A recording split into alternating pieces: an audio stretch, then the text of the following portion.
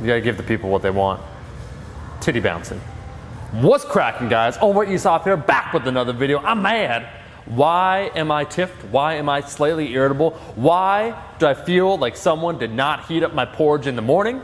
Well, I've been receiving DMs. It seems like Tom Ellis of Lucifer, the actor from Lucifer, who's a very fine actor, made a video for Men's Health detailing his workout, how he got his physique. And I'm going to throw up some photos of his physique, and we're going to briefly go over his routine, but why there is this chasm between credited, knowledgeable, let's say even fitness YouTubers, so Shredded by Science, Jeff Nippard, Jeff Cavalier, doesn't really matter who you're talking about, and a lot of what you see in mainstream media. And I think it's partially because when there's a pure profit-driven approach where they want to market to as many people as possible, you kind of have to tell people what they want to hear, not what they should hear. In other words, if you want to develop that physique, guess what? That guy, Tom Ellis, probably has already pretty good genetics. The intensity that he's training at is not the intensity you would need to train at in order to get a good physique. In fact, it's kind of lackadaisical. And it reminds me actually where Joe Rogan, I'm sure all you guys know Joe Rogan, he conducted better interviews of political candidates than either Fox News or CNN. It's just kind of the state of affairs where if you want to go for more information, you got to dig a little bit deeper. And so I saw his workout routine and people asked me the question, well, wait a second, man, this is like the holy word physique that people want to get. Is this all I need to do? I'm just going to do, some bench press, I'm going to do some pull-ups, I'm going to do some of these compound movements that you seem to advocate or other people, but maybe not as intense.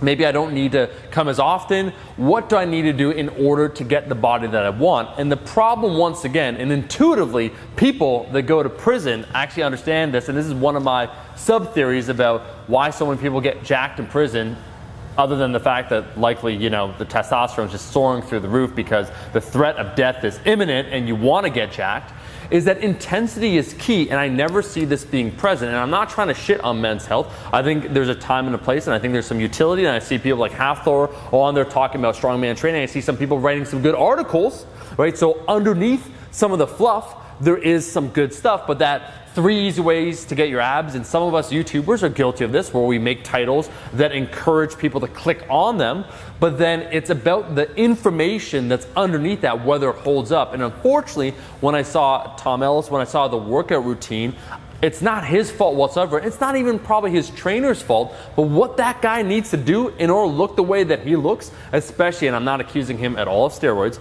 but a lot of the Hollywood actors was like, damn man, I want to look like that person. Well, there might be some steroids at play there, or don't discount the fact, and that's why I bring up Men's Health, Photoshop, where everyone's talking about Gerard Butler, 300, his abs, where a lot of those were actually essentially just painted on in post. They actually did not have those abs. And so if you do their routines, or purportedly what they did, you won't look like them, because already probably these actors have at least average to above average genetics. They have a lot of incentives to transform their body, but what you see, what they're presenting, what gets 2.4 million views is not what you're going to need to do in order to look great. And you could take lessons. In fact, Arnold Schwarzenegger is a very good example of this. Love Arnold, love a lot of his films. Shout out to Terminator 2 and James Cameron. But you'll see this pumping iron if you watch that documentary where he's training, he's grunting, and it's not theatrical. I mean, he's really training hard. All his people, Ed Corney, who is one of my favorite bodybuilders, they're training really hard. So these bodybuilders training really hard to look really good. Makes sense, right? And then when he was on Johnny Carson in the 80s and he was talking about fitness, he was kind of giving a watered down approach, because Arnold intuitively knew in order to sell this shit, in order to make it more appealing, you have to tell people what they want to hear. Oh man, you just need to work out, I think he said 20 minutes every single day and you'll get in great shape. You're not going to look like Arnold. You're not even going to look close to Arnold, but you'll look better probably than being an overweight individual. And I think when you have people that look really good telling you to do this routine to look a certain way, and they're missing that intensity and other variables, supplements and so forth, that's when it gets a little disingenuous. And that's when I get a little bit concerned. And so Tom Ellis, it's not an issue of what he's saying, it's the intensity that I see, the idea that the plan progression, I don't see that being present.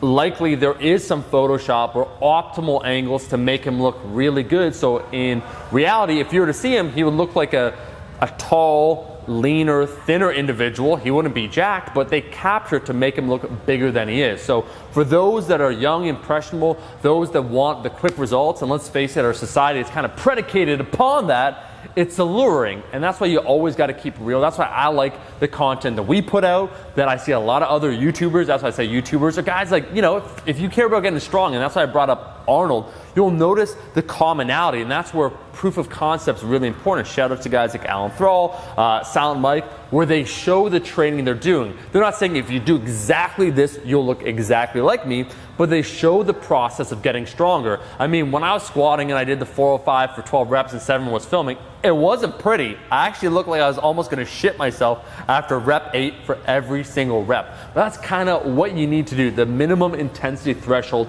in order to build up a solid physique, a solid strength base, in order to get the body that you want. There has to be some sort of sacrifice, right?